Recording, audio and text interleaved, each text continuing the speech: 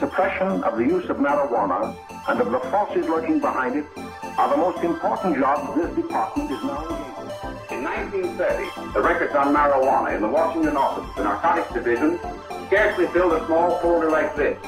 Today, they fill cabinets. Welcome, ladies and gentlemen, Coloradians and everyone that's smart enough to listen from the outside. It's one of the most amazing plants we've ever discovered. The pot party, the trippers, the grasshoppers, the hip ones, all gathered in secrecy and flying high as a kite. Welcome back, ladies and gentlemen, to another episode of Stolen Appetit. With your host, as always, it's me, Kip, and I'm across the computer from the whole crew. How are we doing, everybody? Great. Wonderful. Stupendous. Cool. I expected it out of Eve, but Chris, I expected you to bring a little more gusto. I'm Eve, just kidding. I'm doing great. After our last episode, let's talk about that squid ink calamari because that shit fucked. goodness gracious. I know Eve had to skedaddle, but that was a wonderful little appetizer for a Monday afternoon. I think Eve would have loved it. I think she would have enjoyed it. You like calamari, don't you, Eve? I'm open to it. I don't hate it. It's just like I don't really choose to go for it. She's not going to stick around after work and hang out with us just to eat calamari, is what she's saying. At least that's what I heard. She's like, I'll eat it if I was with my friends on my own time, but I'm not going to do it with you two slap. No, I'm sure it was good though. Like, how did he make it? It was really well prepared. So he made kind of like a tempura batter that had squid ink in it as well. It was very light, airy, and he actually used what Chris and I know very well as a whippet gun, but I guess he used it for culinary purposes. And then he hid it in a bowl and then tossed the rings of the calamari in there. And then, I mean, they flash fry 2 minutes, 3 minutes max, literally. And so then he hit it with a little crema, little lime zest. It was a delightful bite. And I mean, we were really poking the bear trying to get him to add it to his menu just for regular usage. But all the same, it was fucking delicious. Dude, and we really have to make a point to try to get out there maybe this Sunday and snag a sandwich. Yeah, I'm definitely down to go support the homies, Chris. Maybe we can swing the sticks and then get out there. You know, make a little day of it. Speaking of making a day of it, this weekend we'll kind of recap a little bit of last week. We were dragging ass on Monday, but we got the interview completed. I thought Jess, our buddy that was in town for the same wedding we were partying all weekend for, was a great second or third chair. He killed it. Did he mention that he was gonna throw that one question in there before, or did you have no? In fact, he said he would love to just sit here because he listens to the podcast where he lives. Yeah. And just kind of be a fly on the wall. And then I was like, well, we'll get Just Ask the Question. So, I mean, if you're going to hang out, and I thought he did a bang up job, not only asking questions, but answering them as well. So, unfortunately, he's not with us today, and we're all remiss for it. I just felt like we were a great little 4-pack, you know? Yeah. He killed it. Well, we have a great episode for everybody today, too. We're going to talk a little bit about the great eats we had last week. We posed a question to the community on social media about restaurants you would consider like the one shop, like if you're taking friends that are coming to town, where would you take them to showcase, you know, Denver's best attributes or restaurant scene? So I figured we could talk a little bit about that, and then we'll dive into things as folks are listening to this. Tonight is the big eat. Chris, 70 plus vendors are about ready to get rowdy with food, beverage, and all the bells and whistles, courtesy of our friends over at Eat Denver, the nonprofit for independent restaurants here in Colorado. It's going to be awesome. Chris, we've been doing this event for a couple of years now. It's a hoot. It's one of my favorites here in the city. Like, it's just the amount of vendors out there, like the amount of quality food that's coming out. It's awesome, and it's huge. It's massive. I mean, goodness. But before we dive into all of that, we would be stupid to not give a shout out to our sponsors, our friends over at Pine Melon. I don't know if you noticed, but every Wednesday they seem to have choice drops of delicious meats. Things from, you know, Brunson meats, folks like Grandma's Greens. I mean, all sorts of great. I mean, River Bear. There's a litany of different options. Stagecoach. All the local foods seem to be really vibing right now. I saw that they had Palisade peaches on their menu. No matter what your diet is or what your schedule may dictate, you need to be using Pine Melon for your delivery service of groceries. Goodness, I'm missing this one today. I'm still thinking about these meat sweats. But you'll get your meat sweats as well by firing in your order from Pine Melon. If you have not used them before, they actually work with 200 plus farmers, meat purveyors, grains, mills, all of the bells and whistles across the state to highlight local industry and to get it into people's hands. Not just consumers, but restaurants and business owners alike. You can sign up through Pine Melon. They have family options, meal plans, all of the above. And if it's your first time shopping, you can use promo code STONED, STONED, for $60 and free groceries. Isn't that awesome? You can't beat that with a stick. Amazing deal. Amazing. Well, Chris, let's dive into it. Not only is Pine Melon good food, but so was everything we had last week between the wedding festivity snacks as well as the question I posed earlier about restaurants you would use to showcase Denver.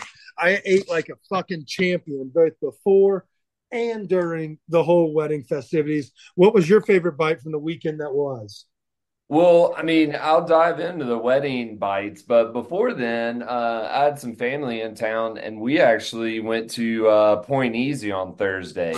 And it's been a minute since I've checked that place out. Only been there like 2 or 3 times, and going back there, dude, it was packed, and it's a great venue, and the food was top notch. We mainly like. I didn't really know, but I mean, they hand make all their pastas and their pastas were on point. And like one of our favorite ones was just like this traditional like red sauce pasta. We thought like, oh, okay, this is just going to be like whatever. But dude, for some reason, I'm not quite sure like what made it so great, but the tomato sauce that they made that they put on it just had so much goddamn flavor. I'll have to look up what it was on the menu, but that was fucking fantastic. Just everything there was really good. Their wine list is actually pretty approachable, and they had some damn good cocktails. So I highly recommend checking that place out, like for your next date night or night out. Let me check this menu really quick. Do it, and I can ramble for a few minutes. Their French fries. Speaking of which, I saw that post earlier that you did yesterday about French fries. And dude, they've got the thin fries that you love. And they've got this, they make like a daily aioli.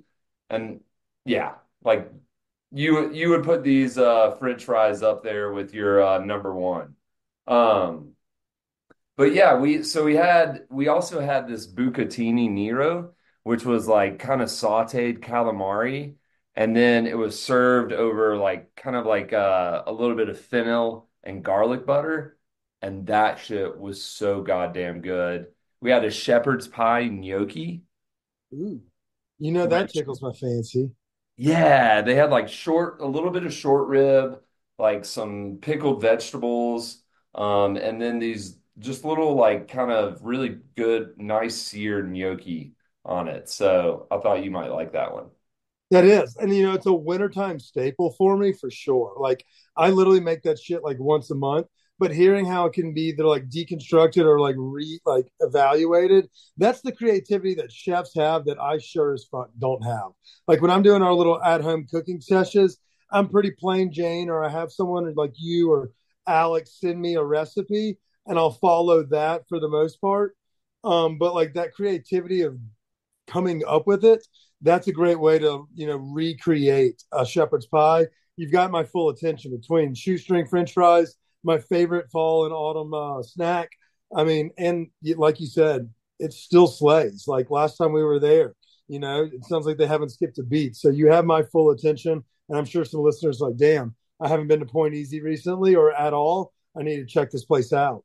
Yeah, and I think they've got a pretty good happy hour that starts earlier in the evening. So that they've got some fun bites on there. Their French fries are on there, of course. But yeah, I mean they've got some good happy hour cocktail deals. So if you want to get in there for happy hour, check it out. I definitely will. And I was in the same side of the town as you were. You were over there kind of in the Whittier. I took our buddy Zach, who used to work here in Colorado, in the food game as well. So he was like, "Show me what I've been missing." And so I had to take him over to see Penelope at Yuan Wonton. I mean, how could you not, right? Like those dumplings. And I think since he left, they were not even an iteration of the food truck yet. So he was like in awe. He loved the spicy peanut, as did I. They had a Tom Kha, no, excuse me, a Cal Soy going as well, which had that kind of curried broth and those like crispy nudes on top. It fucking slapped. Some traditionals and some water fried bowls. I mean, it's just every time steady fucking Eddie. And I even, was thinking about it because I wanted to ask the community. So we did. And here's some of the answers of if you have people coming into town, whether it's family, friends, folks that don't get out to Colorado too terribly often, where would you take them? I take all my family to Yuan Wonton and Hop Alley because I love those two, and I prefer Asian cuisine before anything.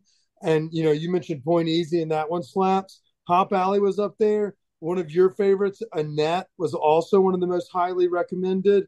Lucinia was also on that list. And then, of course, the tried and true Tavernetta, where I know Lindy loves it whenever she comes to town, things like that. So it sounds like kind of the community's in the same camp, but there's also some sleepers in there like Spuntino, which doesn't need to be forgotten. Alma Fondafina, which is a relatively new location, but a spot that if you haven't been here in a minute, that's a great new spot to take some friends and family. And so I just wanted to give a shout out to those restaurants that the community sees how great you are. They love bringing in their friends and family as well. And we love you dearly. Go for it. And don't forget Brasserie. I mean, I've got more family in town this weekend, so we're going to Brasserie Brixton and then going to hit it with that 1-2 punch with a visit to Yacht Club.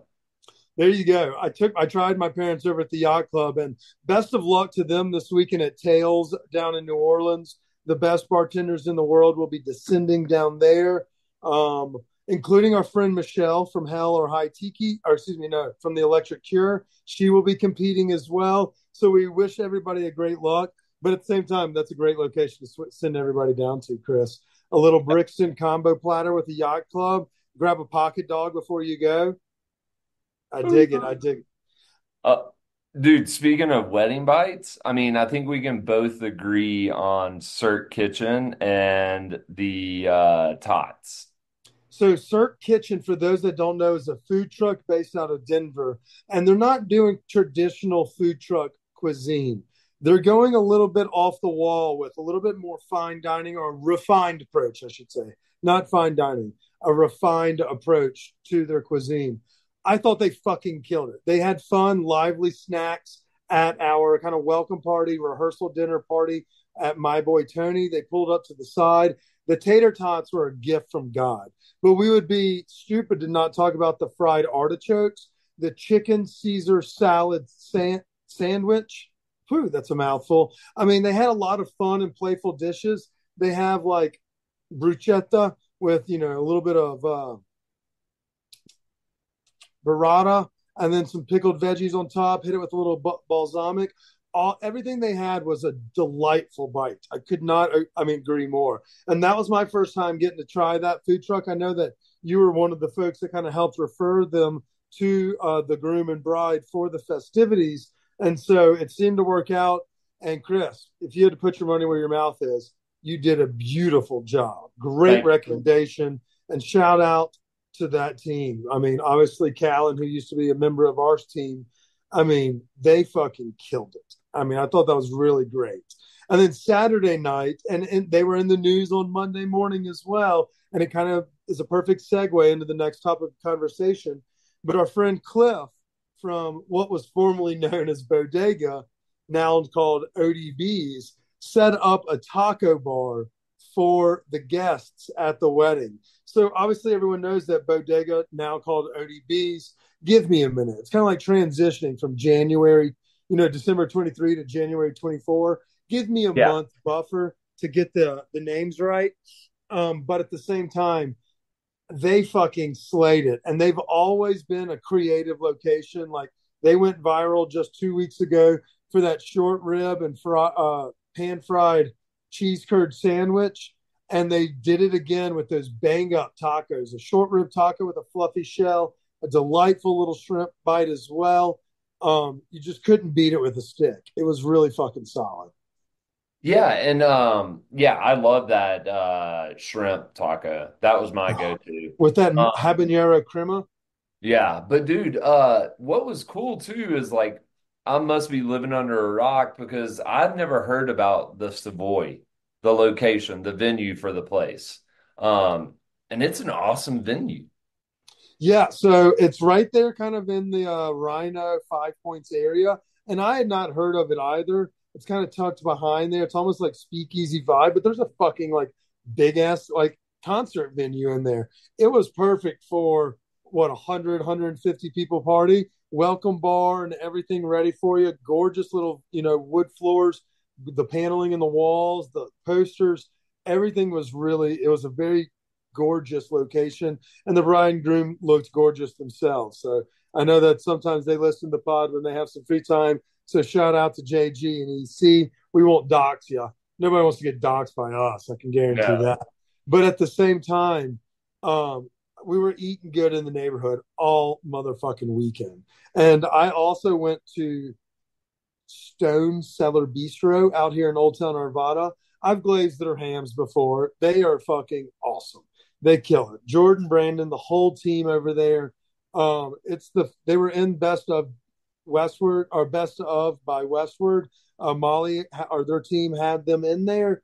And they deserve all the accolades and more. I think they're just doing a great job and a very fresh breath for Old Town Arvada, one that we desperately needed to get away from the 68 fucking shitty Americanized taco locations in the neighborhood. They fucking killed it. I was thoroughly impressed. And so I've been eating like a champ, and it's not going to stop this weekend either. But speaking of bodega, how about getting C and D from a fucking another independent restaurant out of Kansas City? Like the capital C word for that restaurant right there. Like, don't you get it? And also I gotta say, like the term bodega, it was kind of like trying to trademark the term chili crisp.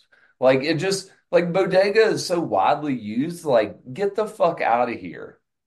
Yeah, it almost has the general concept, and it's not like the bodega of Kansas City is even like what folks would ever think of. They would think of like a New York style chopped cheese, quick grab and go sandwich and, a coffee or go. So I don't know what the fuck high horse they're on, but ODB's, hopefully they don't get C and D from Wu-Tang Clan. But at the same time, I love the homage, and it doesn't matter. Change the name all you want. They're still serving up dank motherfucking food over there. So go see our friends on 38th. New name, same great snacks. You can't beat it with a stick. Eve, go. Well, I'm wondering, like, I just searched in Kansas bodega restaurant, and there's a La Bodega. Yeah, that may have been it. That was it. I mean, get the fuck out of here. It's a taco place. Tapas. Well, don't give them any more free ads, but yeah, No. If you're in Kansas City, go TP their house. Either way, yeah, sounds like we both had a big time. I mean, I was with you for most of it. Eve, how was your weekend? Did we miss anything? Nope. Didn't miss nothing. Did you read a full book? It was too hot. What did you do? I don't even remember at this point. It was just fucking hot. That's all I remember. Stayed inside. Did you go on a bender? Is that why you remember? No, I probably should have, but no, I didn't. Actually, go on a bender. We need you straight lined. Yeah. I would pay a lot of good money to just see Eve. She's like 4 days just slugging hooch. And comes into the podcast on Monday and just like spits on us and quits. She's like, I can't do this anymore. Fuck y'all. I'm out. I don't need to be drunk to do that, but Thanks. Whoa. Spitting on people is actually assault these days, Eve, so expect a charge. Okay. Yeah. All right. Well, if you didn't do anything cool, did you at least read something cool? No, nothing I can recommend. Oh, okay. A book that you want to tell people to stay away from? No, I don't feel that strongly about it. All right. Well, Oh, we Eve. love have your 2 cents. So anything you want to Yeah. give, we'd love to have it. Yeah, thanks for sharing. So Eve, I got a fun fact for you. Hmm. Did you know that now Inside Out 2 is the highest grossing Pixar film?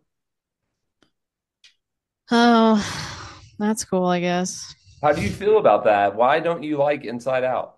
I don't know. I found it boring. Well, okay. It just wasn't for Ah, me. interesting. Okay. Well, I'm curious if Twisters 2 is going to be one of the best Twister movies. And, it's kind of apropos with everywhere in the Middle West just getting absolutely devoured by fucking tornadoes from Chicago all the way down through Iowa, Kansas. Maybe it gets La Bodega. Actually, we don't wish that on anybody. I was just kidding. But at the same time, Chris, the weather's going to be a little bit milder, but it is kind of primo movie weather. Like, go cool off, sneak in some candy, get a large Coca-Cola, and just enjoy the show. It's good matinee weather. Like that mid part in the day, like just go see a movie, and then when you get out, it might be a little cooler, and you got the rest of the night ahead of you. Yeah, I was thinking like hit a 4 o'clock before like the kids all get in there, and then when you get out, go to a Texas Roadhouse, play a couple of games of the arcade, a little Area 51. I like that. Yeah. Well, do you have anything besides the Big Eat, which is going down this evening? What do we have on the docket? You got the Brixton Party Fit Sesh. Anything else cool that we need to talk about? Hitting up Dillon Amphitheater Friday evening, Ooh, who's playing? Lake Street Dive. Oh, so we were just talking about Chicago. Look at that. Yeah, so I mean that ought to be fun. And like I got my future sister-in-law in town. So she's gonna head up there with us this Friday evening. The only thing is it's gonna be one of those like we're gonna go up, see it, and then drive back. So The Turn and Burn. yeah, Are you the sober one? I think so. I've been off the booze since Sunday. So we're doing well so far. Hey, I'm proud of you. I'm going to start a slight detox. We're going to take it 1 week at a time. I'm not going to say 30 days. I'm not going to say 2 weeks. We're going to take it 1 week at a time. But on Friday, after the big eat, I'm just going to slow my roll. I'm just going to let the body recharge because we have been going 90 to nothing and just finish out dry July and then go from there. I Yeah, think I that's agree. the play. I'm gonna try to limit myself to like on the weekends, like one or two drinks. I mean, you're smarter than I. I feel like I'm just going to give my liver a solid week and a half to do it. See if it cleanses me, get rid of these bags under my eyes. But I'll tell you, I'm probably going to buy a 12 pack of Dr. Peppers and I'm going to put those fuckers down on Friday evening when I cook a steak. I also saw Sean Brock was talking about something the other day, as a lot of folks know in the culinary scene, that he doesn't drink anymore, despite being going viral for goofing off with Bourdain and getting plastered and going to Waffle House years ago. He's been clean and sober for a hot minute, but he was promoting these wines that it starts with a P, I but saw that. yeah, and so he was talking about how it's nice to be able to like try these, other beverages. It doesn't always have to be a mocktail or a soda, but to be able to pair it well with like a red meat or something of that nature. And I was like, huh, that actually sounds like a really neat idea. So I may take the I can't remember. It's going to kill me that I don't know it, and I'll have to put it in a post tomorrow so that listeners know.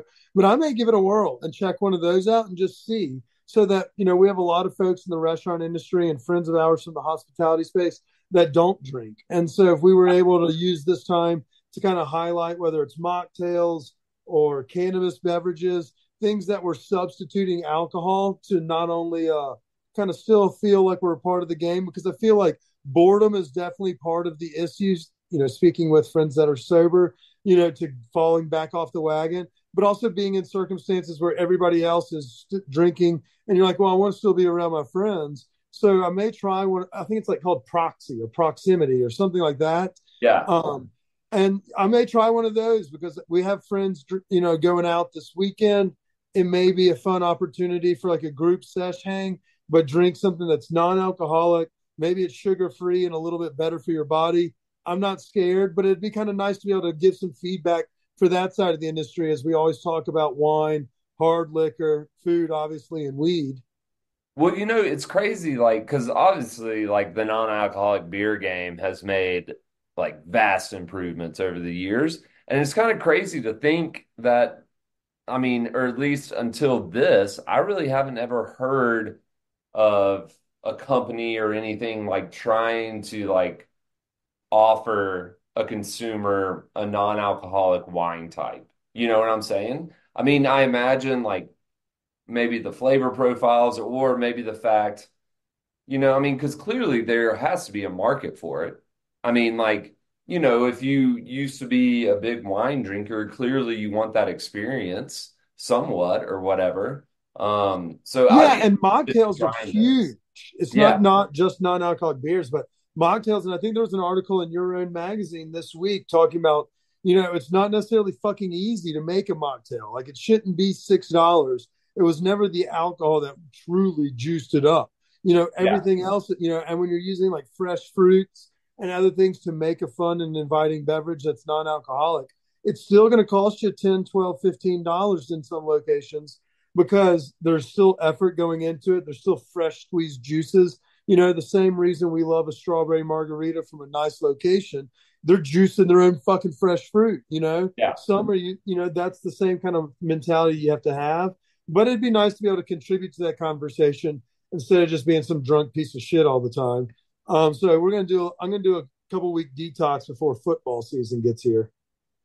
Let's grab one of those bottles. Let's find out how we can get them and let's do a taste test on a pod. I'm definitely down like Charlie Brown. In addition to that, you obviously recap your weekend ahead. I'm going to keep it a little light just because we went 90-0 last week. Probably do some yard work and try to escape some of the heat. Obviously, it's mid 80s. That's not too terribly bad. But I think it's time for me to just relax. And so I don't have anything too exciting. I sound like Eve over here. Except you don't have a book to read. Yeah, well, it sounds like she's not even doing the book reports after we asked her to. So maybe I have to pick up the slack there. I'll go get a good coloring book. I'd love to hear your book report, Kip. I've read a book or two. I'm sure. I read Stanley Tucci's and then I read Bourdain's Kitchen Confidential. I read The Great Gatsby and a couple John Grisham books. When did you read The Great Gatsby? How long ago was that? Like 7th, 8th grade, Yeah. like everybody else in America. Exactly. Duh. You can't. When was the last time you read it, weirdo? I'm not quoting books I read in high school. I'm just saying I've read books before. I know. But all the same, since you're not going to tell our folks about cool books, I might as well go find a cool book. It would take me like a month to read a book, so mine would have to be a little more sporadic. But Eve, who reads 5 books, I thought she would have something more compelling. So I can't wait for next week's book reading in the park. Yeah, maybe. Heck yeah. Doesn't sound bad. Yeah, we'll keep it light. Obviously, yeah, we've been talking French fries recently. A lot of folks recommending us dip them in ranch. I'm against that. It's just a personal thing. But at the same time, that's about all I got. Maybe go try some new French fries out this weekend. The new location on Tennyson is called Two Hands. They have locations both in Nashville and New York. Australian owner, the dude. I don't know if it's all technically Australian cuisine, but I think it's just fresh, clean eats. And then obviously some fun snacks as they're just catty corner from Bakery 4. So I think that one's going to be on my docket for this weekend. Yeah, let me know how that is. Yeah, it seems like it's right up your alley. You're usually a little more health conscious, seeing as I just came from a fucking hamburger eating contest. How many did you put down? I ate a 2 patty. I'm a piece of shit. I was more there to kind of film and document on behalf of our friends Eddie and Evan over at King of Wings. But for those that are curious, obviously we've talked about their snipe burgers before, which are their smash patties. You can get up to 6 on a regular basis, like when they do their pop-ups. But for what they're doing this summer, just to kind of have some fun with it, they're doing a little snipe beat the meat challenge instead of beat the heat or anything else. And it can go from 7 to 30. And if you are the person that's the first one to complete that patty amount, then you get to name what that sandwich is and you get your name on the wall. And that will stay there all year long. So once all of them are complete, then the challenge is over. And I think it's going to take a little while because watching some of these guys try to knock back 15 patties, 13 patties, I feel for them, Chris. Like my heart was pumping for them, and my stomach hurt for them. I felt for them bad. What's the time limit again? You get 30 minutes from once you touch, like the burger touches your plate or the whatever touches your table, and then it can only be ordered from the hours of 4 to 5 p.m. So if you get in there at 4:59, like you have to get out of work early or whatever and get out to Golden, so be it. But if you order at 4:59, they'll still let you compete. But it's just a fun little happy hour challenge. And then if you get it, your meal is, I can't remember if it's fully comped or like half comped or something of that nature. You get a free t-shirt, you get a bunch of swag, things like that. But I had a good twofer, 2 patties, all the fixins, and a large basket of fries. And I was elated. I went home smiling, except for a little tear came out of my eye for the guys that went hard for it. But I'm going to go back next Wednesday and see if some of our friends can do it. Folks like Fat Guy or Jeremy. Get Lindell out there. He can fucking eat like a champion. Shit like that. Yeah, it's gonna take an athlete. How many do you think you could put down? Like, let's say it was Sunday. Like you were talking about getting wings from King of Wings because we were all deathly hungover from being overserved or overserving ourselves. I mean, the tough thing with those is there's so much like butter and everything in there. Like, I mean, I like the traditional just 2 patty smash burger. But if I had to go, I mean, fuck, and knowing that I would feel like shit, I feel like I could easily do 6. 6 is a big order too. Like the most I've ever done is a 4, and I felt like a bag of shit afterwards. Yeah. Like, but 6, I've like seen those hexes as they call them. It just looks like a tough challenge, and I believe in you. And you have to kind of be in the wrong/right headspace, Right. as well as unbelievably hungry, like you're famished because maybe you partied all day Saturday and forgot to have supper, kind of thing, and be like, this first meal I'm going to eat is going to fuck me up, and then I'm going to get on the couch, kind of vibe. And you got to, I would imagine like the faster you eat it, the better off you are.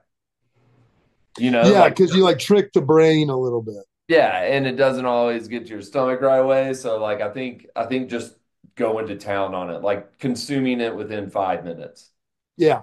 Well, 5 minutes may be a tall order, but the gentleman who ate 12 patties, Dave, shout out to Dave, he did it in 15 minutes, and he just threw the last one back. And he was like, see ya. It was awesome. Threw up.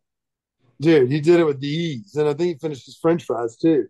It was really impressive feat. I feel for the guys that 13 and 15 patties. The guy that was on 13, he ate 12.8 hamburgers, and he just had these little like bite size, like almost like crumbles of beef left over, and he was like trying to get them down, and he was like sweating, and it's just like once you hit a wall, I feel like your body's like fuck off. Eve, how many could you put down? Maybe 3. Maybe if I'm really hungry, 4. I want to see Eve put down 4. Eve, Like including a bun and everything, right? Not just the yeah, patty.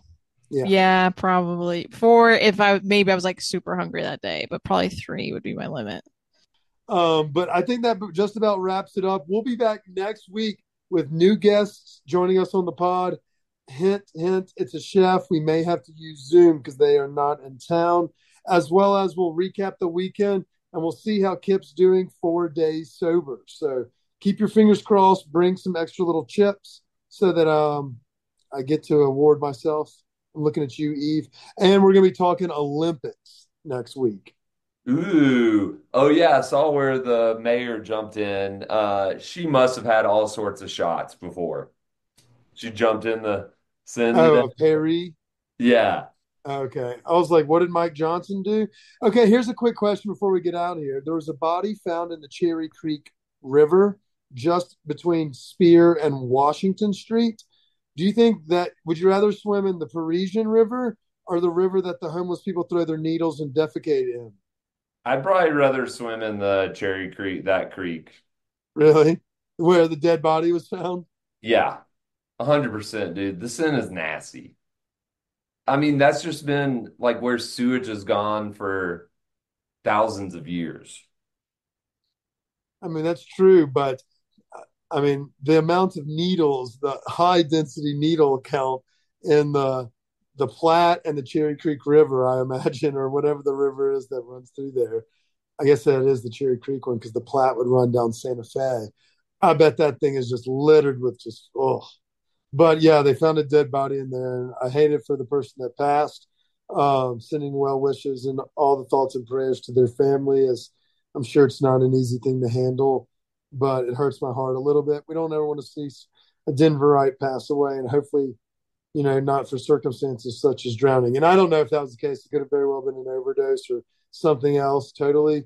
But either way, I thought we should at least say a kind of ode for that person that passed. So we're thinking of that person. We're going to avoid swimming in any lakes and rivers that we're not used to this weekend. But That is, until next week, y'all stay high, stay hungry. don't go chasing waterfalls. The big eat. Big eat tomorrow. Cheers.